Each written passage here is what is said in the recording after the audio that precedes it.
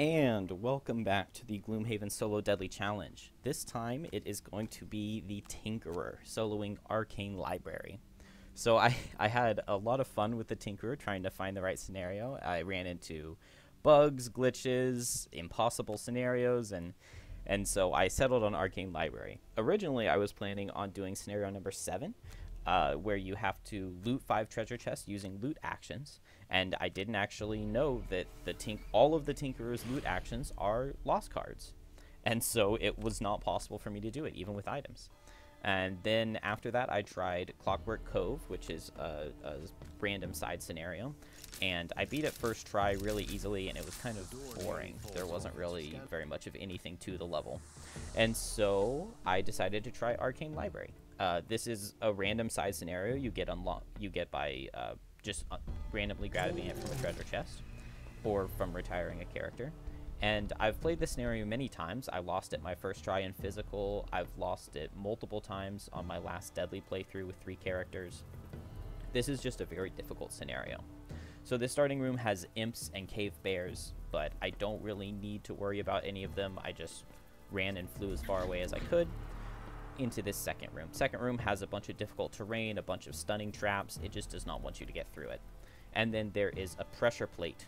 Once you step on this pressure plate, it will open the door to the third room where the boss is sitting. So, and then once you leave the pressure plate, that door will close again. And so I can just ignore all of the rest of the enemies, because once I'm in that room, I'm not opening that door ever again. So that is the plan. Just rush onto this plate and go in and fight the boss. So I come and I step on this plate, and I encounter my first, but not last, bug of this video. First, I wanted to make sure I had the right card. I wanted to be able to poison the boss as soon as I got into the room.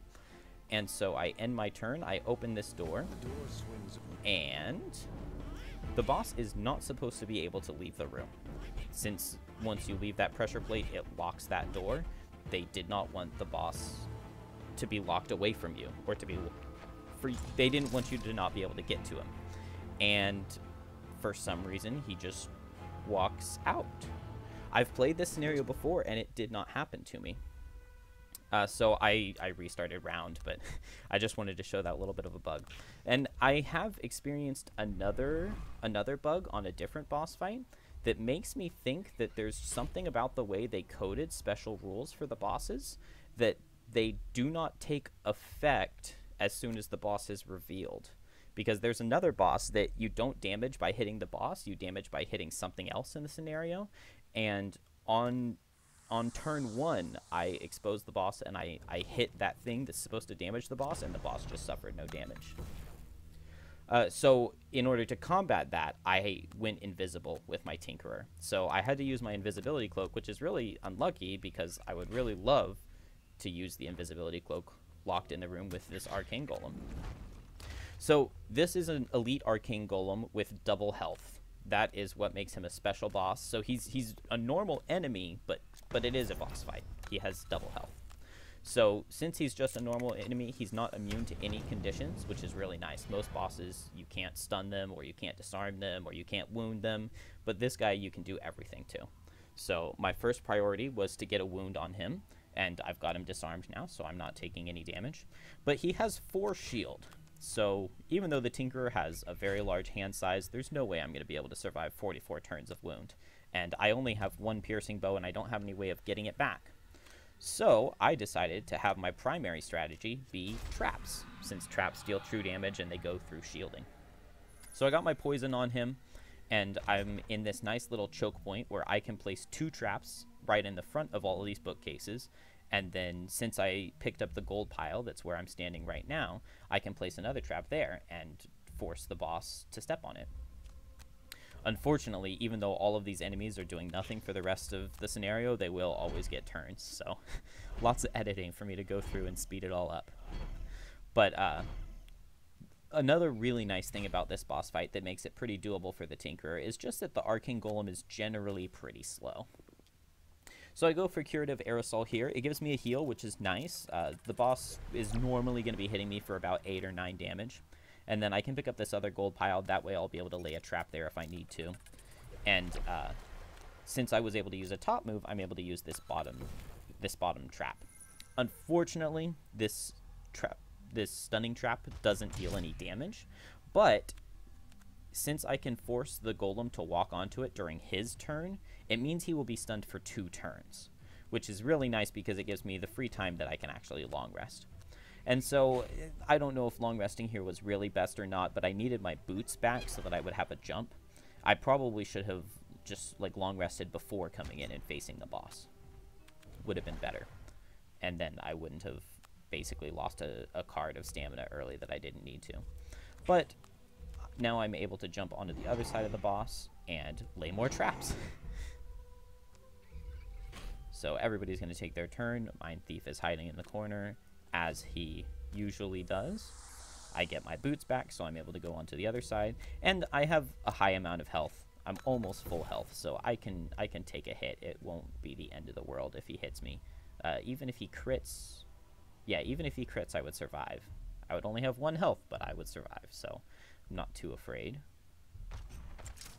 It takes so long for all these monsters to take their turn. And he misses, so that's pretty good luck. And then I've got a lot of effects that I can do between Stun Shot and the bottom of Disintegration Beam. I've got many ways that I can prevent this boss from dealing damage to me. So that's the basic game plan, is just to lay down a bunch of traps, make him deal true damage. But it's really difficult to make sure that you always are positioned correctly, because it does not take long for this boss to kill me. If he can get 2 hits in a row on me, I will die. And it's not completely free or easy to get these traps. You can see I've laid them in a position, and I made sure to position myself in a way that the boss will not move. He's just going to stay where he is since he's disarmed. And now I have 2 traps laid out so that when I hook gun to pull him in, he can suffer damage from 2 traps instead of just 1. So that's the kind of optimization that I was going for in this level. And it's really nice that he missed that last turn, so now I have full health and I don't have to worry about getting hit. And 8 true damage. Not terrible, not terrible.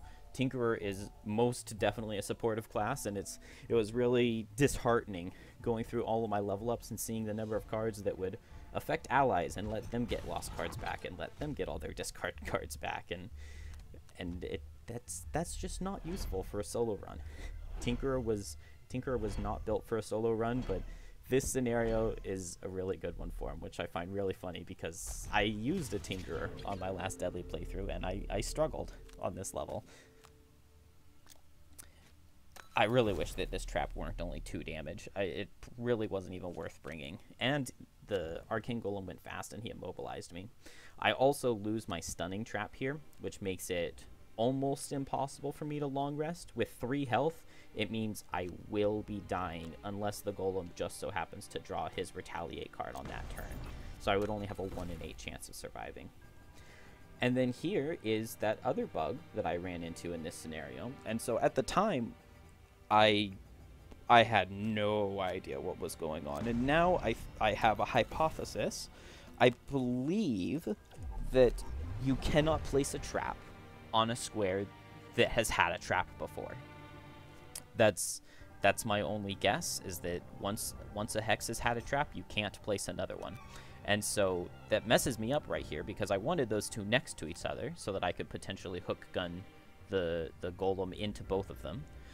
But it's just, the game would not let me place the trap there. So I think initially I was thinking that was the hex the boss had spawned in on. And so I wasn't able to place it there for that reason. But it will happen to me again later on. So I'm using my stamina potion here to get back a card. That is because I am going to be getting hit here, and I'm most likely going to die. The only thing that wouldn't kill me, I'm pretty sure, is a miss. And so I want a card back in my hand so that I don't have to lose 2 cards. And then I still have the 2 cards that I want for my turn for next turn. Ew. Luckily I had that muddle from my trap, because that got rid of his crit card. And now I have my 2 cards for my turn. Initially, when I made this turn, I was thinking that I would go for Crank Bow and use my Piercing Bow to just deal big damage.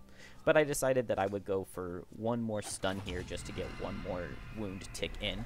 and it worked out very well, getting that +2 heal. 8 health leaves me pretty safe because I will survive any attack from him as long as he gets a -1, and then some of his weaker attacks I will just always survive unless he crits. So lose stun shot here. That's bad because it's my only card that's faster than his 28. He has 2 cards that are 28, and so I cannot outspeed those now. But I also did not want to lose Crank Bow because 9 damage is the most damage I've dealt to him in a single turn so far. And I didn't want to lose Disintegration Beam because that disarm is amazing. And then now that he only has 4 health left, he will die to the top of Disintegration Beam. But since I used a lost card this last turn, I can't rest to get Disintegration Beam back because I only have 1 card in my discard. And then so I did get a little bit lucky here. I needed him to go slower than 71, or I needed him to do an attack that would not kill me at 8 health. So it was definitely possible for either of those to happen. And I had a trap there earlier, and the game is just not letting me place my trap there. So that was my plan, was to place this muddle trap and have him walk over to me and kill himself on it. But that's not going to work. So I will allow myself to restart round here. That is not my fault. That is a bug. I don't feel like this is cheating. And so I have to go for a slightly different plan.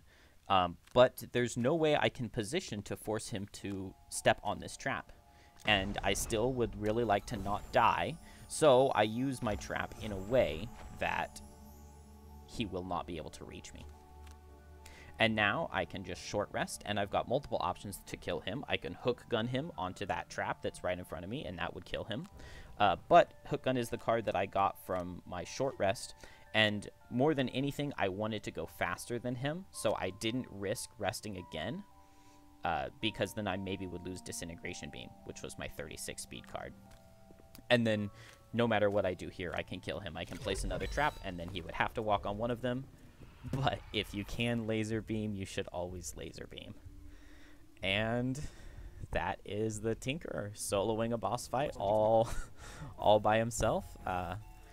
And that is it. That is all 6 of the starting characters have now soloed their own level on deadly difficulty. I want to do potentially every scenario in the game, potentially every character. Well, definitely every character. So feel free to like and subscribe. I don't know who is coming next or what scenario, so if you have any levels and character classes that you want me to pair together, feel free to leave it down in the comments below, and I will give it a try. That's all for this time. Have a good one, guys. Thanks.